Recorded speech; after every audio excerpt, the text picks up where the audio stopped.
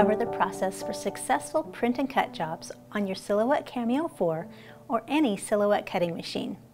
If you've never done print and cut before, or if you're having trouble with your attempts at print and cut, we're going to start with the basics. Print and cut jobs mean that you first print out a design onto your material with a standard home printer. You then feed the printed page into the Silhouette cutting machine and cut out your printed design. Print and cut jobs are a great way to create fun and professional looking projects, such as custom stickers, custom temporary tattoos, and other printed jobs where you might want to cut out a printed design. All Silhouette cutting machines include an optic scanner that allows you to perform print and cut jobs. We're using the Silhouette Cameo 4 here. Registration marks are printed marks that can be read by the Silhouette machine. These marks are generated from the Silhouette Studio software. They must be turned on specifically when you want to set up a print and cut job. Registration marks allow the Silhouette machine to triangulate so it knows where the cut lines are assigned according to where printed information appears.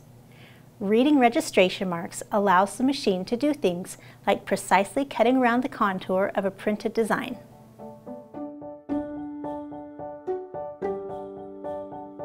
A print and cut image is a design that includes print data and cut data. First, there are the registration marks. These are seen by your printer to print them out. These marks are also seen by the Silhouette machine. The other print data is the printed image in your design space. This printed information is seen by your printer but ignored by the Silhouette machine. The cut data is the lines appearing in your design workspace. These lines are ignored by your printer, so you won't see them on your printed page once we get to the step of printing. They'll be what the Silhouette machine uses to perform its cutting action. The cut lines are performed according to where the registration marks appear. The following are the default steps to make sure you are able to properly set up and successfully perform a print and cut job. Note that the order of these steps is important. First, connect your machine to your computer and power it on. Then open Silhouette Studio. Make sure you have the most up-to-date software. If you do not, please update your software from www.silhouetteamerica.com/software. Make sure you have the most up-to-date firmware for your machine. You can go to the Send panel to check your firmware version. If using the Cameo 4, you'll see an update message if such is needed. For other models, please check www.silhouetteamerica.com/firmware to determine if there is a higher firmware version available. Then update if needed. Verify your computer is communicating with the printer you'll be using. Open the Page Setup panel and select the correct machine if necessary. If using a cutting mat, select the correct mat size you'll be using in the drop-down list next to the cutting mat option. Note that if in the future you are not using a cutting mat, make sure you have none selected in this setting. The cutting mat option will change how your registration marks are printed. Adjust the page size to match your media exactly. Note that for your first job, we recommend using a standard letter or A4 size material. Other custom sizes may encounter errors for various reasons, so please use a standard letter or A4 size material for your first test to make sure everything is working properly. Some materials have their own backing and can be fed directly into the Silhouette machine, whereas others require a cutting mat. We recommend for your first test to use a cutting mat. Open a new design. Set up your design by placing your desired print and cut image onto the design area and sizing it as desired. Check the boxes next to show print border and show cut border. This allows you to make sure your cut job is set up to properly fall within the area where your printer can print and where the Silhouette machine can cut. If anything falls outside of these areas, you'll want to reposition things so they're inside the noted areas. click on the registration marks icon in the Page Setup panel and select On. You should now see marks on 3 corners of the design space. These are the registration marks that will be printed. Note that it's imperative this step is performed after all previous steps have been completed. The position of the marks can change based on the previous settings. The only changes you make now should be limited to moving and resizing the design. For your first job, please ensure default registration mark settings are being used by clicking Restore Defaults, even if you haven't changed the defaults. This is also a good practice when you open an existing studio file that already has registration marks turned on. Ensure your file is not overlapping the registration marks, hash mark areas, cut border, or print border. Note, we recommend you also avoid the indented area at the top of your page. While this is not overlapping the hash mark area, it can interfere with the file reading and cutting successfully. Remove any excess data or designs that may fall outside of your design page. Even though information may fall outside of the active design space, the Silhouette machine may attempt to process such additional information during the job, which can lead to interference with proper registration mark reading.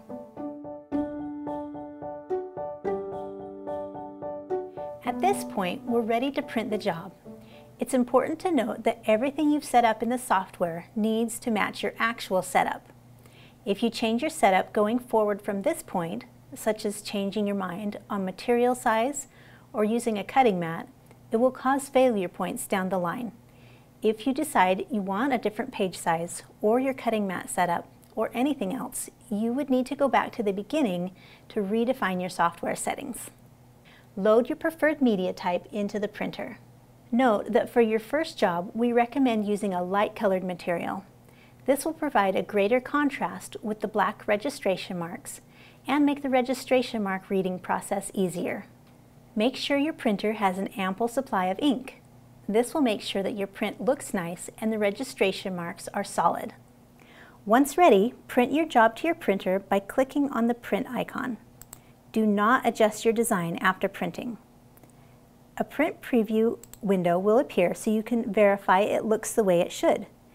When you click Print from the preview window, your print dialog box will appear where you can adjust your printer preferences to the printer to match your document setup. Note that we recommend adjusting your print quality setting for your printer to high. This helps the registration marks be crisper and darker, making it easier for the Silhouette machine to find them. Place your printout onto the cutting mat if you are using a cutting mat. Place it exactly as you see in the software in the upper left corner. If the grid is showing, it can throw off registration mark reading. Load your printed material into the Silhouette. If you had selected to use a cutting mat in the software, you must use a cutting mat. If you selected not to use a cutting mat, load your material directly into the machine without a cutting mat. Again, you cannot change your actual setup from what you had defined in the software. When loading your mat or material, make sure that the mat or material is placed in the upper left corner as close to the machine's loading guideline as possible. Once properly aligned, press the Load button on your Silhouette machine. Here's a tip. Make sure your cutting mat or material is properly supported and is not hanging off the edge of your table or workspace. You'll want to ensure there is ample space for the mat or material in front of the Silhouette machine and that there's enough space behind the machine for your mat or material to feed through without obstruction. If using the Cameo 3, you may want to pull out the storage drawer and lift the support extensions for additional support to your mat or material. If you're using the Cameo 4, you may want to pull out the roll feeder tray for additional support, though you'll want to leave the roll feeder collapsed. Go to the Send menu in the Silhouette software. Select the material type you're using from the Material Settings drop-down. Click Send to detect the registration marks. After finding all the registration marks, the machine will proceed to cut.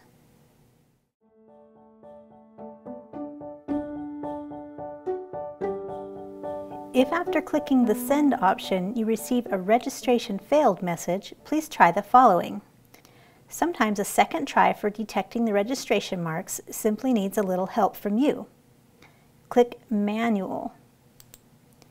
Use the arrows on the Send page or on your machine to reposition Tool 1 over the upper left black square.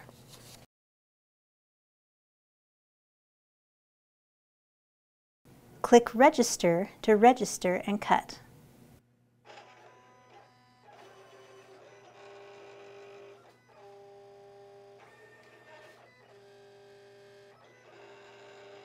If a manual registration fails, unload the mat or media, cancel the job with the small X on the Send panel, load the mat or media again, and click Send to register.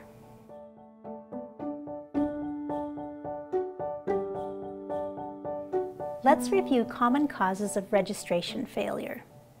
If you continue to receive registration failure messages, you should save the file, close everything, and start fresh. Then please review the following.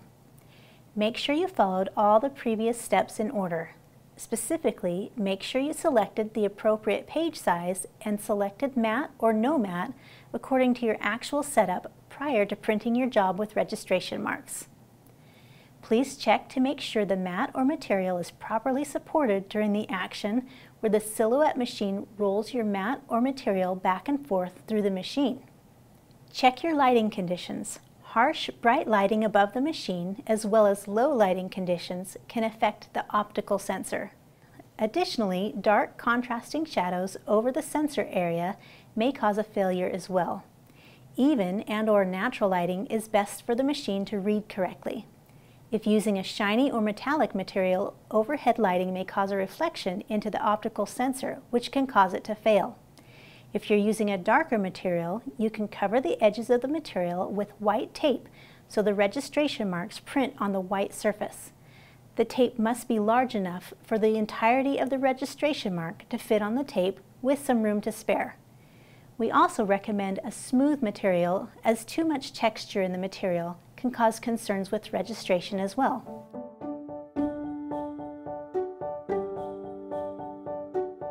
If the registration marks were successfully found, but the cutting alignment is off from your printed image, please review the following. Make sure you followed all previous steps in order.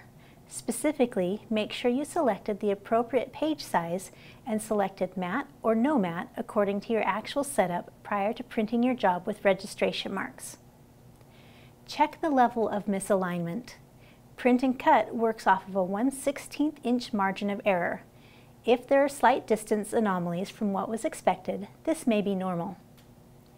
Utilize the print bleed feature or make the image slightly larger than you prefer and use an internal offset if you're attempting to achieve more perfect cutting alignment according to the printed image. While the registration mark positions can be adjusted and may work well outside the default settings, default registration marks are the only position in which we are able to troubleshoot and guarantee success.